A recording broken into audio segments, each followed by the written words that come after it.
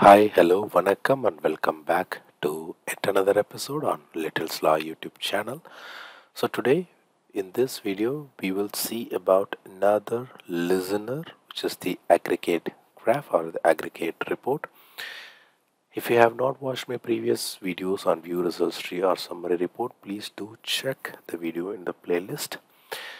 So now let's move on to the video today, which is the aggregate report. And before we move on to the video, I request you all to subscribe to our channel if you have not subscribed yet.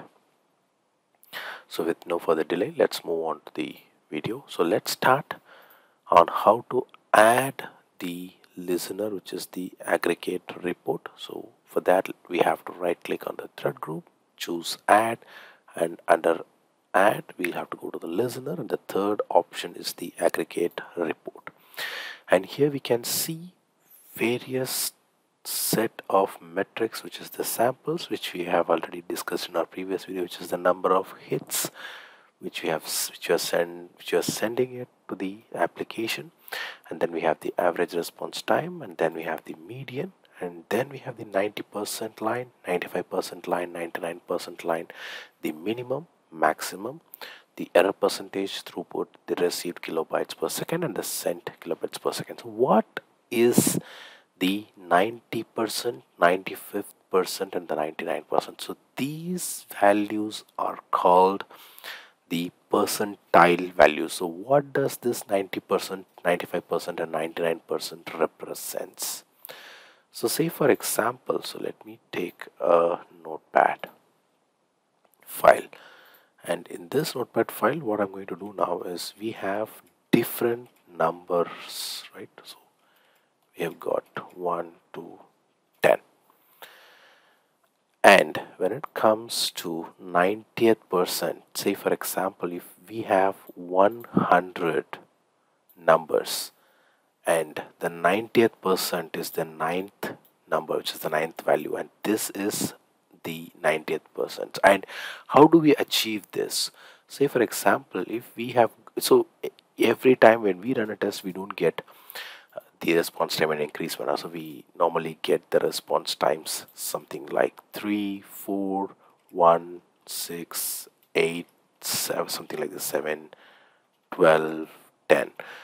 So what does this tool does, or this particular listener does, is it arranges the values in a top-down manner.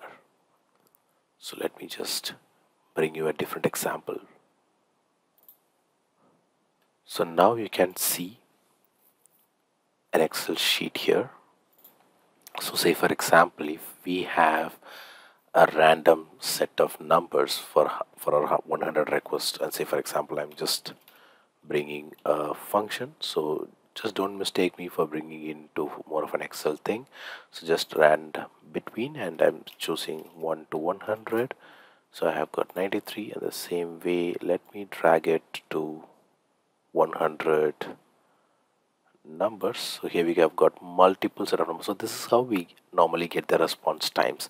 So what does this 90% or 90 percentage does, or 95% does, or 99% does, is it just goes to this and then sort the sheet A to Z, or let me just do it again. So it's sorting A to Z, or okay.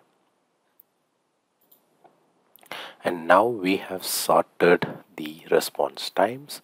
So in the 90th percentage line, which is we get the 90th percentile, which is the 90 seconds as the response time. And then when it comes to the 95th and the 99th, it's the same. So 95th is the one that stands on the 95th line, and then the 90th. So what is this? I mean, why do we need to do this? So this is to find what is the, not the maximum response time, but the maximum percentile which we have achieved. So that is what we have, or we want to know when we do the testing. So that is why we do this percentile thing, to find the response times. But still we have the minimum average and the maximum response times, but apart from that we do have the 90th, 95th and the 99th percentile response times. So now what we'll do is, now let's compare the summary report and the aggregate report and see how does it like what is the difference between the summary report and the aggregate report. So I'll have opened another the performance testing window, and let me just open the script here again, and I am opening the summary report. So here we have the summary report and then we have the aggregate report. So let me just bring it down so that it's easy for us to compare the reports. And here we can see in the summary report we have the number of samples, and the same number of samples is present in aggregate report. And then we have the minimum, maximum, average. Yes, we do have the minimum, maximum and the average. And then we have the standard deviation. So we do not have the standard deviation, but instead we have the median. And then we have the error percentage. Yes, we do have the error percentage in the aggregate report. And then we have the throughput. So we have the throughput in the aggregate report. We have the received and sent. Yes, we do have the receive and sent, but we do not have the average bytes. And apart from that, we have the 90th, 95th and 99th percentile.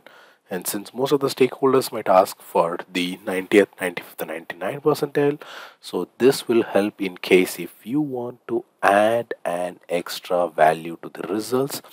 So let's now what we'll do is we will run the test and see how does it work. So we have HTTP requests, and let's run the test and see how does it work.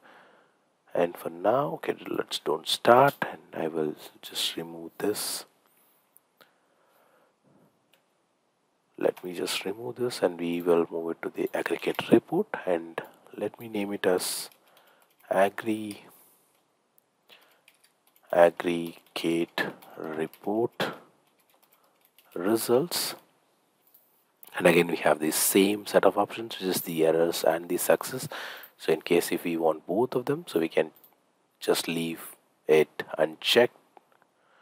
So we'll get both the errors and the success. In case if we want either of them, we can choose either of them. And then again we have the configure options, which is the same set of options we had for the summary report. Okay, so let's now start the test and see how does it work. So I'm just starting the test. And here we can see the number of samples, which is the number of requests that we are sending to the server. And then here we can see the average response times, the total average response time, and then the median response times. And then we have the 90th percent, and then we have the 95 percentile, and then we have the 99. So here we can see one thing which is common, which is the 90th percentile, 95th and 99 are increasing, which is in the maximum, like they are getting the descending value. So 38, and then we have 40, and then we have 45. The 40 is greater than the 38, and then the 45. So this is how when we order the number in an ascending order, and when we go towards the end, the number will get higher.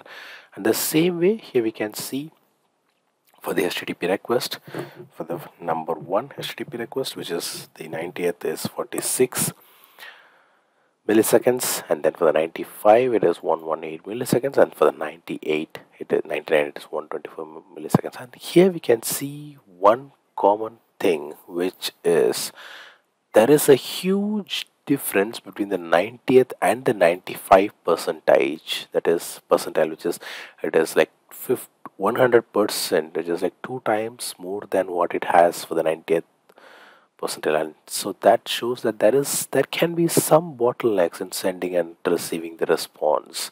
And here we can see there is not a huge difference between the 95th and the 99, but there is a huge difference between the 99th and the maximum response time, which is almost 3 times more than what we have seen for 99. I mean the response times for the 99 percentile. So this actually helps us to understand if there are any bottlenecks in the response, like, or in the application, or if something goes wrong. But when we see the summary report, we can just see the minimum, average, maximum. So that's it. So again it's the same what we see there, but we can study a lot, or we can explore a lot when it comes to this aggregate report, because this shows us the more of an insights into the response times, because although it tells us the minimum, maximum and average, but it also tells us the 90th, 95 and 99, and also it tells us that there's a huge deviation between the 90th, the 95th, the 99, and there's a difference between the 99 and the maximum.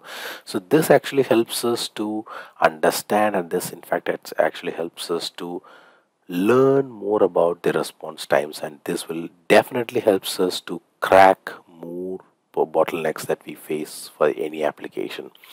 So with that we come to an end. I believe this video would have been very useful to you. So until we meet you in another interesting video, it's bye from Vasan Shanmugam and Little's Law.